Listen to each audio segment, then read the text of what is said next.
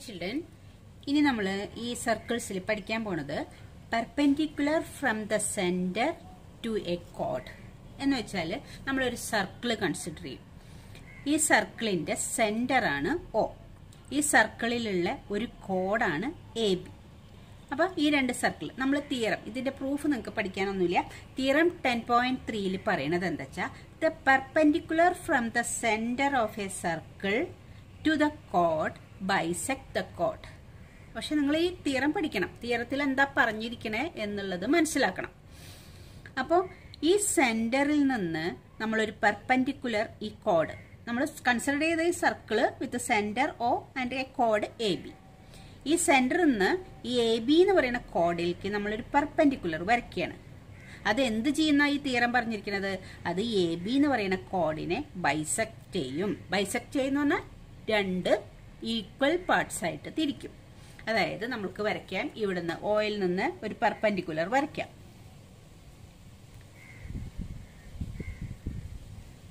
അത് നമുക്ക് എമ്മിൽ മീറ്റ് ചെയ്യണമെന്ന് പറയാം. അപ്പൊ നമ്മളിപ്പോ എന്താ ചെയ്തത്? ഇതാണ് സെന്റർ O ആണ്. ഓയിൽ നിന്ന് ഒരു പെർപെൻഡിക്കുലർ എവിടേക്ക് വരച്ചു? ഈ കോഡിലേക്ക് വരച്ചു. ആ കോഡിൽ അത് എമ്മിൽ മീറ്റ് ചെയ്തു. ഇനി ഇത് തീരം പറയണ എന്താന്ന് വെച്ചാല് MA ഈക്വൽ ടു MB. ഈ ലെങ്ത്തും ഈ ലെങ്ത്തും ഈ ലെങ്ത്തും ഈ ലെങ്ത്തും ഈക്വൽ ആണെന്ന്.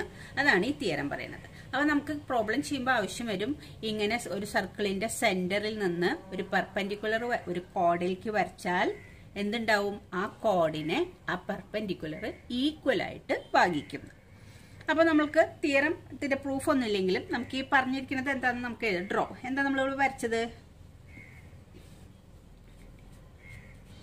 ഡ്രോ OM അല്ലേ നമ്മൾ സെന്ററിന്ന് OM പെർപെൻഡിക്കുലർ ടു ഏതിലേക്കാണ് വരച്ചത്? AB.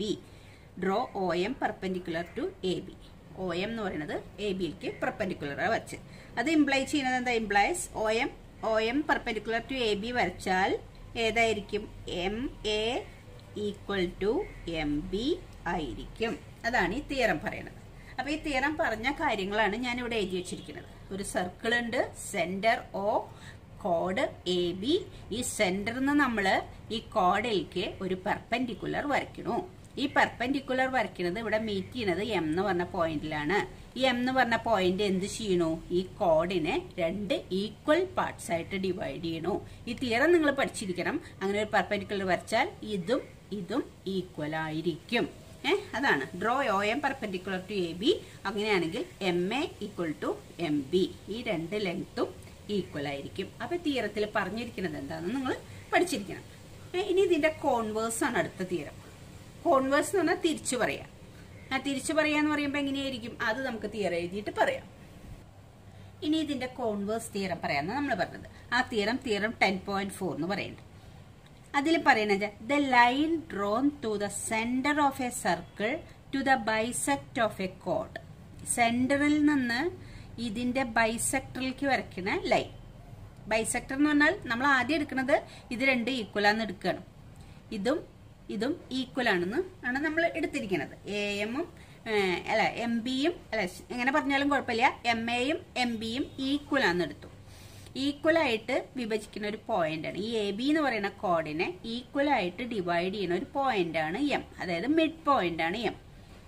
ഇനി പറഞ്ഞിട്ടുള്ളത് ഇതിന്റെ സെന്ററിൽ നിന്ന് ഈ ഏതെങ്കിലും ഒരു കോഡിന്റെ മിഡ് പോയിന്റിലേക്ക് വരയ്ക്കുന്ന ലൈൻ പെർപെൻഡിക്കുലർ ആയിരിക്കും. പെർപെൻഡിക്കുലർ ടു ദ കോഡ് ആയിരിക്കും. അതാണ് ഈ പറഞ്ഞത്.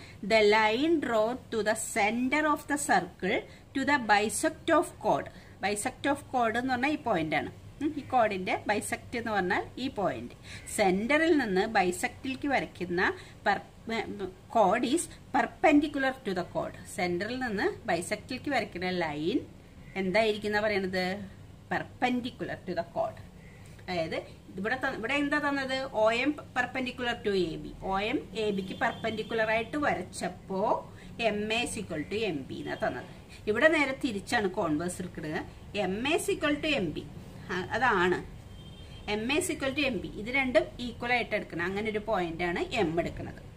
And join OM. പിന്നെന്താ ചെയ്യേണ്ടത്? ജോയിൻ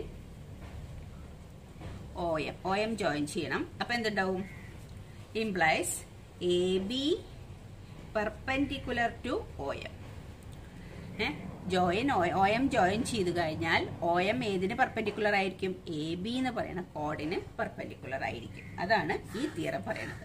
അപ്പൊ നിങ്ങൾ മനസ്സിലാക്കേണ്ടതെന്ന് വെച്ചാൽ ഒരു സർക്കിളിന്റെ സെന്ററിൽ നിന്ന് അതിന്റെ മിഡ് പോയിന്റിലേക്ക് വരയ്ക്കുന്ന ലൈൻ ഈ കോഡിന് പെർപെൻഡിക്കുലർ ആയിരിക്കും. തിരിച്ചു പറയണ എന്താ? സെന്ററിൽ നിന്ന് ഒരു കോഡിലേക്ക് പെർപെൻഡിക്കുലർ വരച്ചാൽ അത് അതിന്റെ മിഡ് പോയിന്റിൽ മീറ്റ് ചെയ്യും.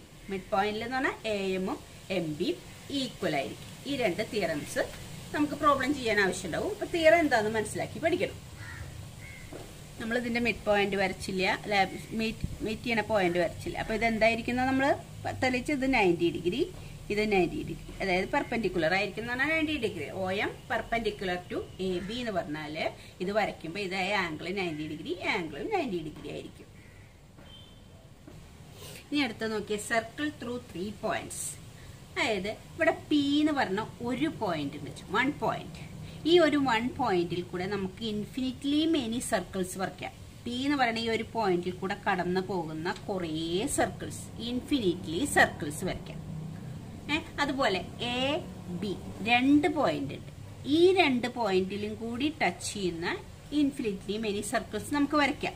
ഈ 2 പോയിന്റിലും കൂടി ടച്ച് ചെയ്യുന്ന കുറേ സർക്കിൾസ് നമുക്ക് വരയ്ക്കാൻ പറ്റും. എത്ര എണ്ണം ഒന്നും പറയാൻ പറ്റില്ല.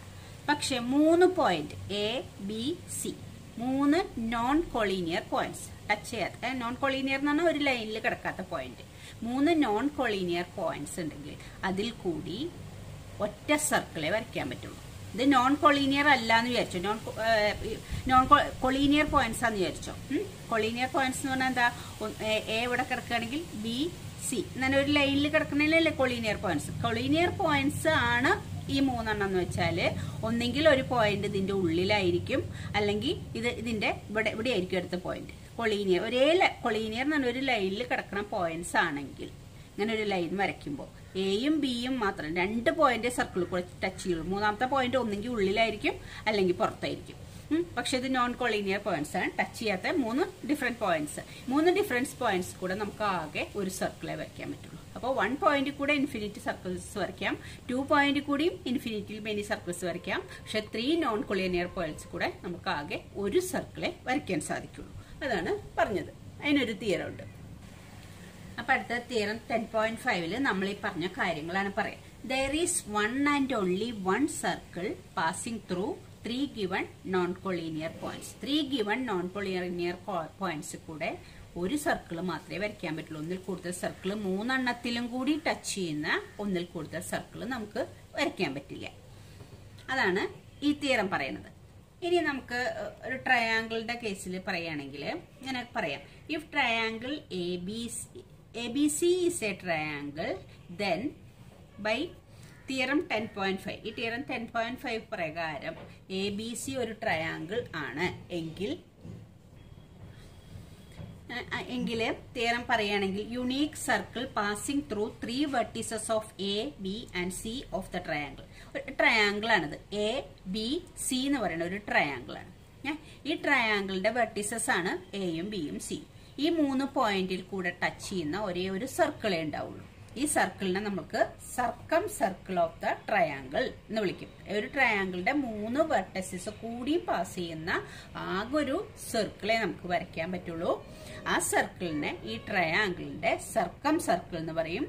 ആ സർക്കിളിന്റെ റേഡിയസിന് സർക്കം റേഡിയസ് OP എന്ന് പറയുന്നത് ഈ സർക്കിളിന്റെ റേഡിയസ് ആണ്. OP അതിനെ സർക്കം റേഡിയസ് എന്ന് പറയും. ഈ O എന്ന് പറയുന്നത് സർക്കിളിന്റെ സെന്റർ ആണ്. അതിനെ സർക്കം സെന്റർ എന്ന് പറയും.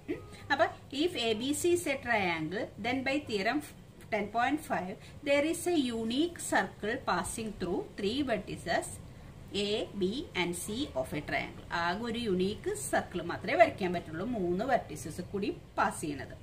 The circle is called സർക്കം circle. ഈ സർക്കിളിനെ എന്താ വിളിക്കുക? ട്രയാങ്കിളിന്റെ 3 വെർട്ടീസസ് കൂടി പാസ് ചെയ്യുന്ന ഈ സർക്കിളിനെ സർക്കം സർക്കിൾ എന്ന് വിളിക്കും. Of triangle ABC, its center and radius are called circumcenter and circumradius of the triangle.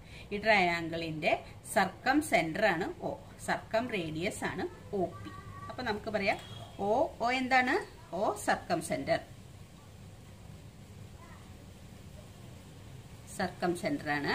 OP എന്താണ്? സർക്കം റേഡിയസ്. സർക്കം റേഡിയസ്. OP സർക്കം റേഡിയസ് ആണ്. ഈ സർക്കിളിനെ എന്താ വിളിക്കുക? സർക്കം സർക്കിൾ. അപ്പോൾ ഈ ട്രയാങ്കിളിന്റെ 3 വെർട്ടിസസ് കൂടി പാസ് ചെയ്യണ ആകെ ഒരു സർക്കിൾ മാത്രമേ വരയ്ക്കാൻ പറ്റുള്ളൂ. അത് നമ്മൾ പഠിച്ചത് 3 പോയിന്റ്സ്. അത് തിയറം 10.5 പ്രകാരമാണ് നമ്മളത് പറയണത്. 3 പോയിന്റിൽ കൂടി 3 നോൺ കോളീനിയർ പോയിന്റിൽ കൂടെ ആകെ ഒരു സർക്കിൾ മാത്രമേ നമുക്ക് വരയ്ക്കാൻ സാധിക്കൂ. അടുത്തത് എക്സസൈസ് 10.3 എന്താ പറഞ്ഞിരിക്കുന്നത് നോക്കാം. ഫസ്റ്റ് ക്വസ്റ്റ്യൻ ആണ് draw different pairs of circles. Different pairs of circle. ഈ 2 സർക്കിൾ വരയ്ക്കുക. പെയർ എന്ന് പറഞ്ഞാൽ 2 എണ്ണമാണ്. 2 സർക്കിൾ വീതം വരയ്ക്കുക. How many points does each pair have in common? ഓരോ പെയറിനും എത്ര പോയിന്റ്സ് കോമൺ ഉണ്ട്? അപ്പൊ ഞാൻ ആദ്യം ഈ 2 പെയർ കോമൺ പോയിന്റ്സ് ഒന്നുമില്ല. No common points. ഇതിൽ കോമൺ പോയിന്റ് ഇല്ല. ഇതിൽ കോമൺ പോയിന്റ് ഒന്നുമില്ല. ഇത് രണ്ടും കൂടി ഈ സർക്കിൾ ടച്ച് ചെയ്യാതെ നമുക്ക് വരയ്ക്കാം. A pair of circle no common points. Common points ഇല്ല. ടച്ച് ചെയ്യാതെ നമുക്ക് ഒരു പെയർ സർക്കിൾ വരയ്ക്കാം. പിന്നെ എങ്ങനെ ചെയ്യാം? ഒരു പോയിന്റിൽ ടച്ച് ചെയ്തിട്ട് ഒരു പെയർ സർക്കിൾ വരയ്ക്കാം. ഇവിടെ എത്ര പോയിന്റ് ഉണ്ട് കോമൺ? 1 common point. ഇതിന് 1 കോമൺ പോയിന്റ് ഉള്ളത്.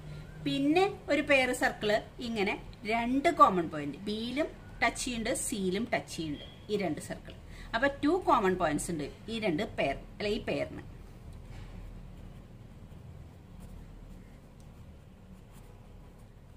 അപ്പൊ ഇനി 2ൽ കൂടുതൽ കോമൺ പോയിന്റ്സ് ഉള്ള സർക്കിൾ 2 എണ്ണം വരയ്ക്കാൻ പറ്റുമോ? ഇല്ല. അപ്പോൾ നമ്മൾക്ക് ഒരു പെയർ സർക്കിൾ വരയ്ക്കാൻ ഒരു കോമൺ പോയിന്റും ഇല്ലാണ്ട് 2 സർക്കിൾ വരയ്ക്കാം. ഒരു കോമൺ പോയിന്റ് ആയിട്ട് ഒരു പെയർ സർക്കിൾ വരയ്ക്കാം. 2 കോമൺ പോയിന്റ് ആയിട്ട് ഒരു പെയർ സർക്കിൾ വരയ്ക്കാം. വേറെ വരയ്ക്കാൻ പറ്റും. ഇതിൽ കൂടുതൽ 2 പോയിന്റിൽ കൂടുതൽ കോമൺ പോയിന്റ്സ് ഉള്ള ഒരു പെയർ സർക്കിൾ വരയ്ക്കാൻ നമുക്ക് സാധിക്കില്ല. അപ്പൊ നമ്മുടെ ക്വസ്റ്റ്യൻ എന്താ? What is the maximum number of common points? ഒരു പെയർ സർക്കിൾ വരയ്ക്കുമ്പോൾ maximum number of common points എത്രയാ? 2 ആണ്. അതിലും കൂടുതൽ ഉണ്ടാവില്ല. അപ്പൊ നമുക്ക് അതിന്റെ ആൻസർ എഴുതാം. therefore 2 circles, 2 എന്ന് പറഞ്ഞാൽ pair of circles can have at most എത്ര വരയ്ക്കാം? at most 2 points in common.